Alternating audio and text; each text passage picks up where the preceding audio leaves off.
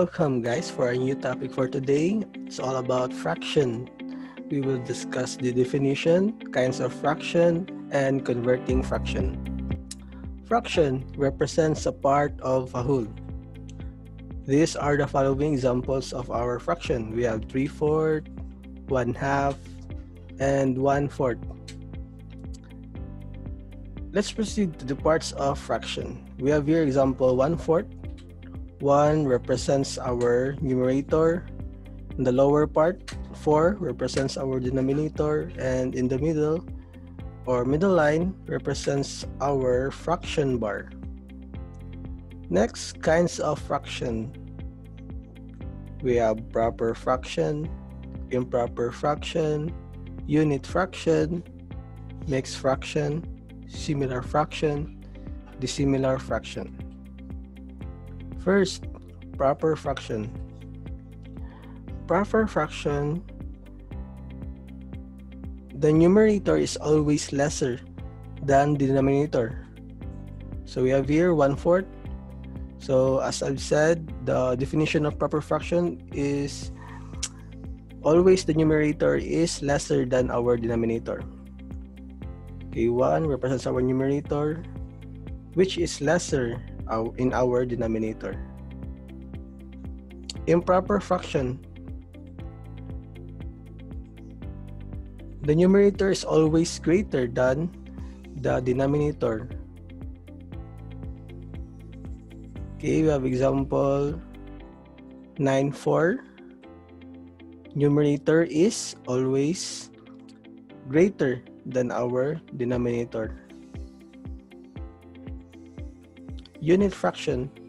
All fraction that has a numerator that is always equal to 1. For example, 1/8, 1/2, 1/4, 1/5, 1/16, 1/30. All fraction that has a numerator of 1. Mixed fraction. A whole number and a fraction combined into one mixed number. That's why we call it a mix, because it's a combination of a whole number and a fraction. We have 2 and 4/5. 2 represents our whole number, 4/5 represents our fraction. Next, similar fraction. Set of fraction with similar denominators. Okay, it consists of more than one fractions with similar denominators. We have 5/7, 2/7, 4/7, 1. As you can see, all the denominators are all the same. That's why we call it as a similar fraction. Next, dissimilar fraction, from the word itself, dissimilar, set of fraction with different denominators. We have 5/8, 2/7, 4/5, 1/3. Okay, all denominators are not alike. We have 8, 7, 5, 3.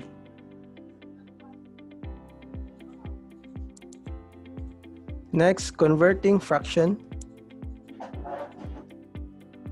Improper fraction convert into mixed fraction. We have 9/4 convert into mixed. As you can see, I already copied the denominator 4 so that we can focus on our whole number and our numerator. In this side, we will put our possible quotient. In the upper part, we will put our remainder. So, in order to get our possible quotient and remainder, we will divide 9 by 4. So, let's divide 9 divided by 4. So, we can get 2. 2 times 4, we can get the 8. Subtracted by 8, 9 minus 8, we can get the 1. Then, no more possible number to be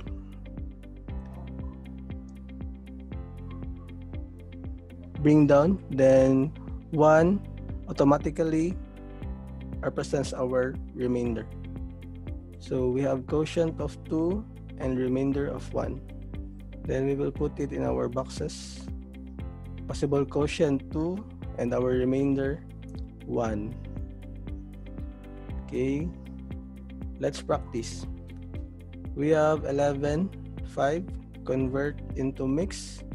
So copy the denominator 5 so we can focus on our whole number and numerator. Then divide 11 by 5. So 11 divided by 5, we can get the 2. 2 times 5, we can get the 10. Then subtract it. 11 minus 10, can get the 1. Then no more numbers to be bring down. So 1 automatically represents our remainder. So we can get the quotient of 2 and remainder of 1. Okay, let's put in the boxes the possible quotient and remainder. 2 and 1. Okay. So we have 3 halves. We have 3 examples of fraction. You can practice. You can pause this video to answer the following fraction that will converted into mixed fraction, and resume the video to check your answers. So 3 halves. Let's divide 3 divide 2. We can get the 1 and remainder of 1. So we can get the 3. We can get the 1 and 1/2. Next, let's divide 7 divided by 4. We can get the 1 and remainder of 3. So we can get the 1 and 3/4. Then 19 divide 8. So let's divide 19 divided by 8. So we can get the 2 and a remainder of 3. And let's proceed to mixed fraction and improper fraction. This is much easier compared to improper to mix, because we will only use 2 operations to get the answer. So I have a tip in converting mixed into improper. Just use the MAD method. MAD represents the multiply, add, and denominator. We have here 5 halves convert into improper. So for less convenient for you, you should automatically copy the 3 so we can focus on our numerator. So in order to get the numerator, we will use the MAD method, which is first is the multiply. So let's multiply 5 by 5 and 3. So 5 times 3, we can get the answer of 15. Then the next method is add. So let's add the answer 15. Okay, we will add the 5. We add the answer in our 5 times 3 to 5 plus 2, our 2. 15 plus 2 is equal to 17. So 17 is our numerator. Let's put in the box. Okay, we have 3 examples that you can use to practice your knowledge about converting mixed fraction into improper fraction. Again, you can pause this video to answer the following fraction and resume the video to check your answer. So just remember again our method, MAD method, multiply and add. So copy the denominator 7. So 7 times 1, we can get the 7. MAD method, so multiply the 1 times 7.